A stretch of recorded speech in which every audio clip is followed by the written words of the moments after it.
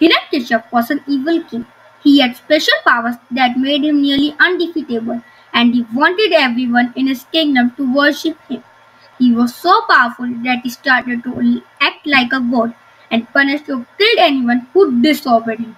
He had a child called Prahlad. He worshipped Lord Narayan, so Hiranyakashipu was very angry with him.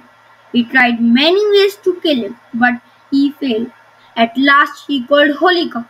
The Holika kept Prahlad on his lap and they both sat in the fire. Holika wore a shawl so that she couldn't burn, but suddenly the shawl came on Prahlad, and then Holika burnt and Prahlad was alive.